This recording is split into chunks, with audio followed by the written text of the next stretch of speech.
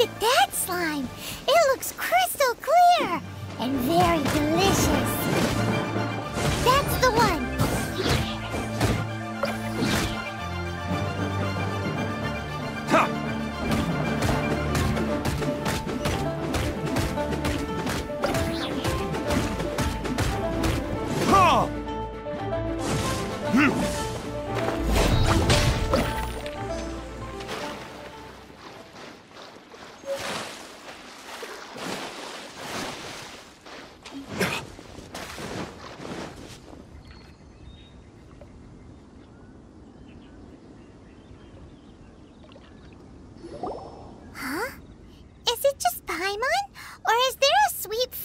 In the air. Huh? Did you hear that? It seemed like it came from those ruins over there. Uh-oh. It looks like the treasure hoarders have locked someone inside.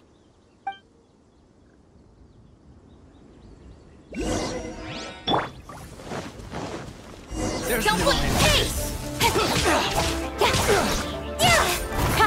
With sword comes shadow. Incoming! You're open!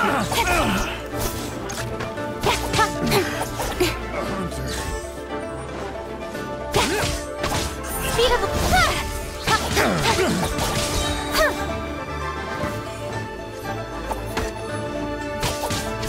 incoming!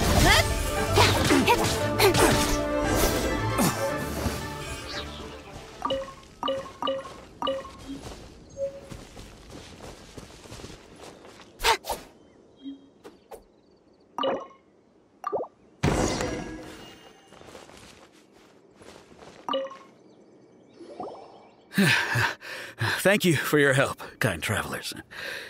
If you hadn't come to my aid, I surely would have rotted in this cell. Those treasure hoarders, when their mood was good, they'd rearrange those pots of sweet flowers.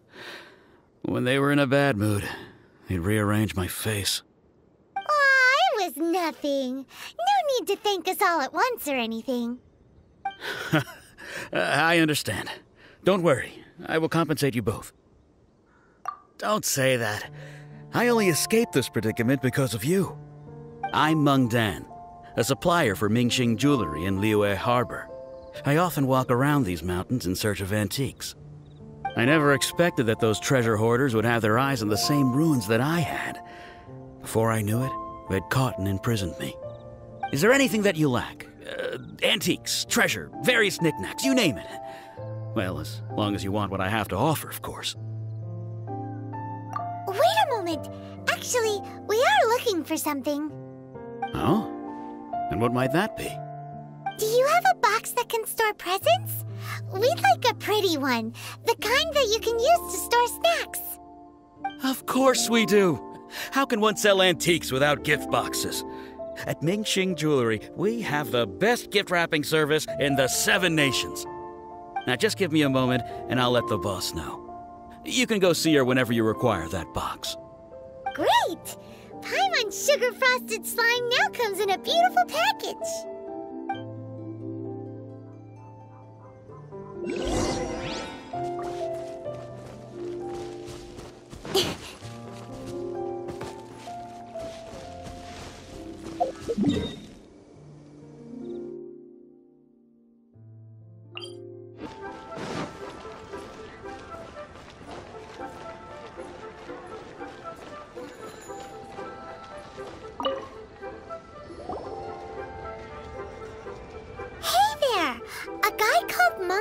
Told us that we could get a nice and shiny box from your store.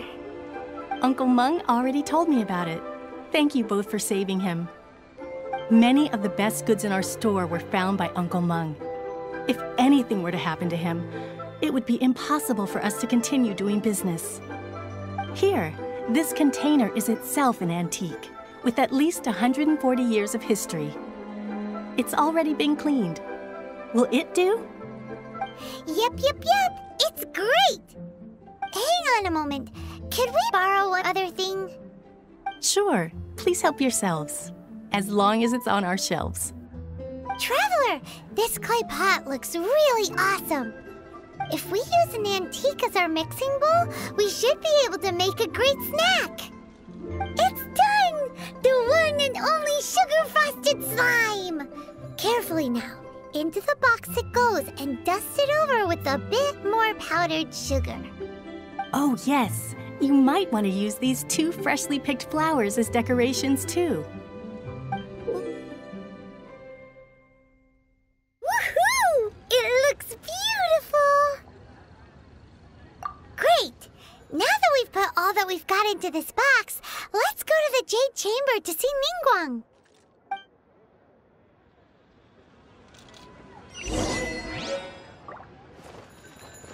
Stop at Seago Antiques? That news for my purse.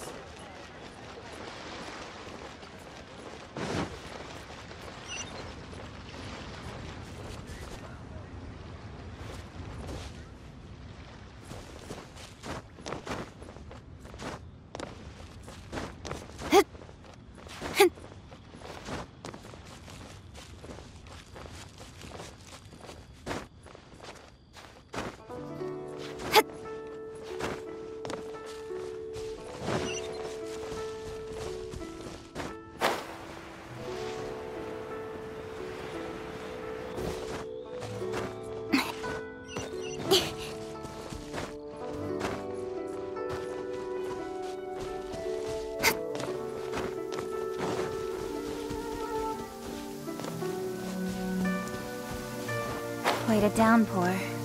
Nothing will get done until it clears. Let this be a lesson to those... According to Kuching, this is what we should say. Excuse me, do you sell the moon here? Yes. How many would you like?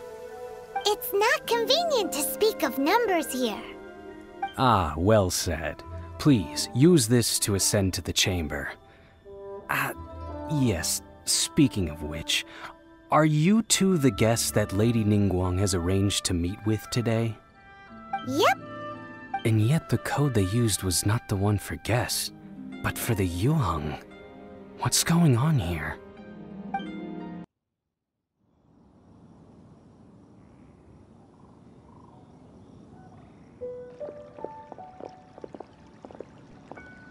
I've been waiting for you, returnee from Joyun Karst.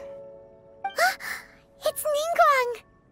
Since this is our first meeting, we've prepared a gift. I hope you like it. Oh, for me. You have my thanks.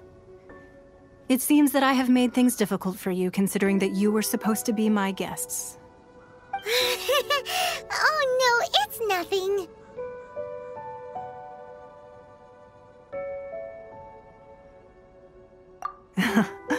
I'm glad you like it too. This palace floats in the skies, higher than the peak of any mountain. From this vantage point, one may survey all of Liyue. I have been gathering the funds necessary to build it from the time I began learning the merchant's craft. And since becoming the Tianquan, I have spared no effort in hiring the best craftsmen to constantly extend it.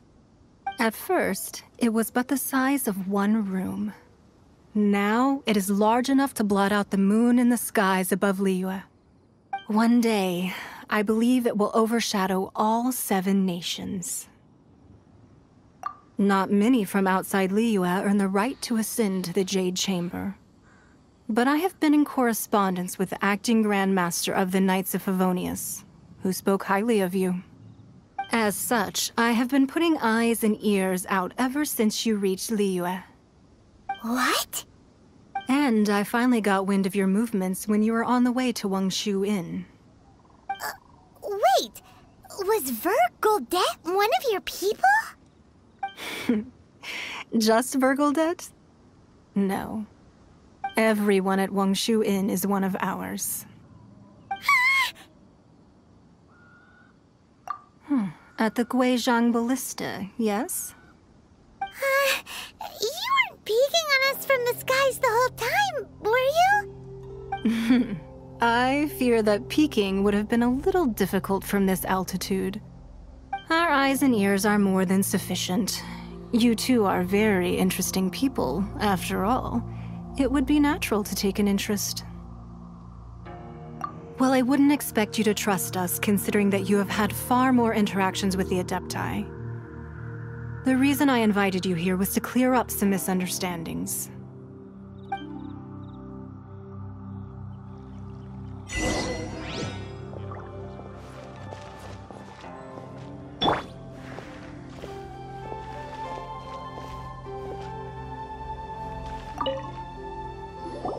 I believe that you've heard of the Archon War. Many gods used to walk this earth, and many long wars were fought between them that did not abate until 2,000 years ago. Much blood was shed, and many lives were lost. In the end, only 7 victors remained standing in Tevat. They built cities and nations on the corpses of the vanquished, and thus began the era of the 7. You can see Goyun Stone Forest from here, I trust. It is no natural rock formation. Those are giant spears of rock hurled by Rex Lapis during the war. Beneath the spears lie those cast down by Rex Lapis in those days, gods that failed to seize the title of Archon. Not only is it true that gods may die, but so too has the membership of the 7 changed over the last 2 millennia. Rex Lapis's passing is an unimaginable disaster for Liyue, but the Order of the 7 will not collapse simply because of that. Another Lord of Geo will arise sooner or later. Yet, how are we to forget Rex Lapis? When that time comes, the relationship between the people of Liyue and the gods and Adepti will surely be different from before. Even in a new era, the Liyue Qixing remain Rex Lapis's former subjects. Do you really think us capable of having played a part in his demise? Of lacking the foresight to see the certain repercussions? That day at Yujing Terrace, it was also very sudden. Even I was caught completely off guard. You were there, you no doubt saw. But our enemy has long lain hidden within the harbor. If we do not act against them now, they will surely gain the upper hand. Hiding the Exuvio was a necessary maneuver to take the initiative back, to play the spider while our foes scurry about. Who's this enemy you're talking about? What do you think, traveler?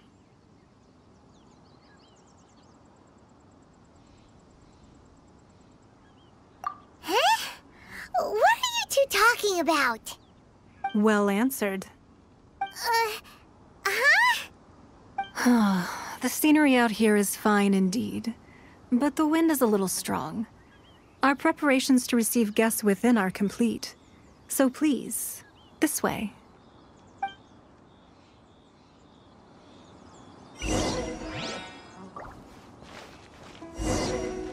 Oh-wee! What a huge hall! Paimon's never seen such a fancy place before.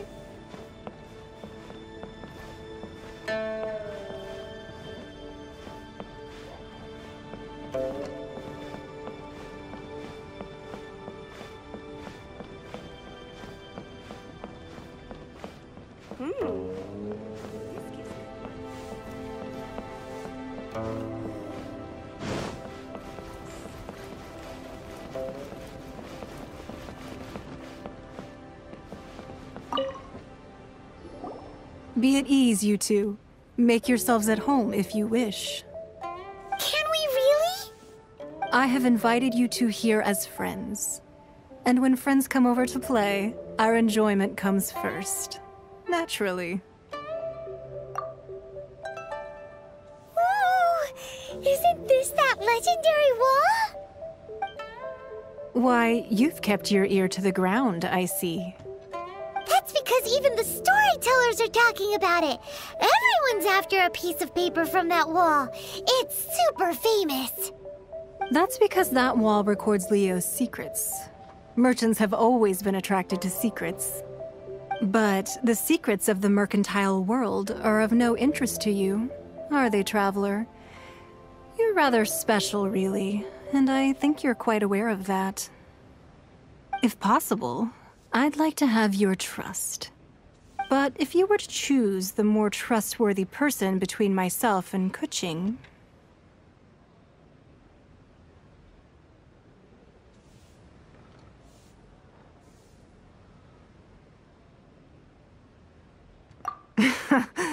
You'd pick Keqing?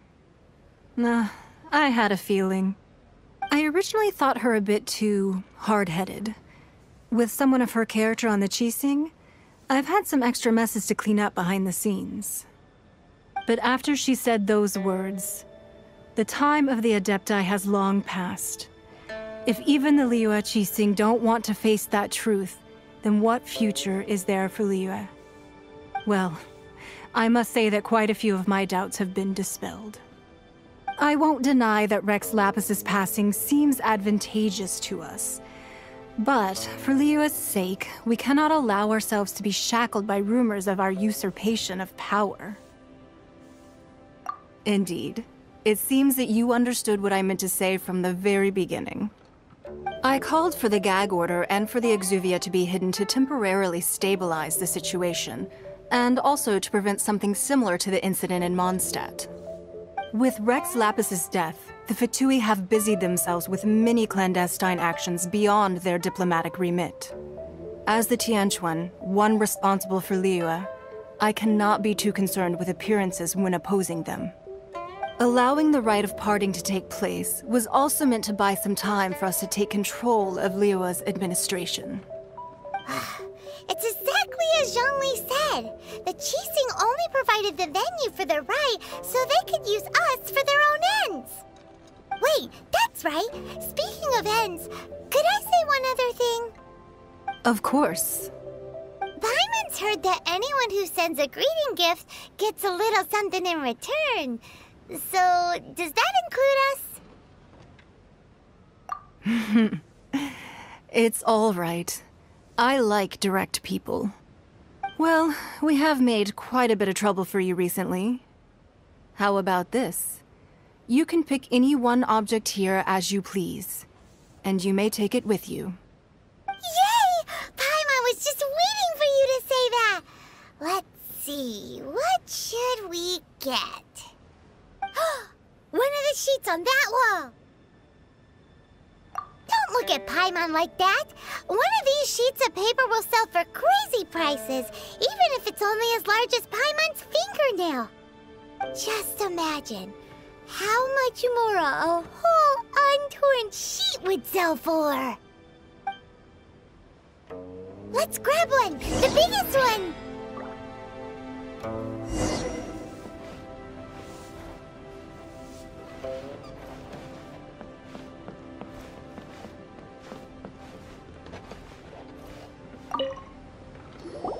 Huh? Well, that was an easy search. The biggest sheet is right up there in the most obvious spot. Let's go with that one. La la la la la. Let's see what's written on it. Huh? There's a place marked with a circle on here. Oh, could it be treasure? Whatever it is, it better make us filthy rich. Let's see what's written over here. Sigil of permission, something, something, Fatui, research, copy. Huh? Aw, that doesn't sound like treasure at all. This piece of paper shows that a Qixing spy discovered traces of classified Fatui research on the Sigil of permission. Oh, Ningguang did say that the Fatui have been up to all kinds of mischief in the shadows of Liyue. Spreading rumors, wanting to get their hands on the Archon's body and whatnot. But research on the Sigil of permission? Paimon wonders what they're up to. Speaking of which, there's also some connection between you and the Sigil of permission. Seems there's still more for us to find out. Oh, you really think so? Well, should we not go then? Oh, so you're saying that it's precisely because we can't completely trust Ningguang that we should confirm the truth of what she says for ourselves. That's way out of Paimon's league. Paimon thinks she's been nothing but good to us. Anyway, we'll see if you're onto something. Before we look for Zhongli at Dihua Marsh, let's go to the place marked out on these papers and see if the Fatui really are up to no good there.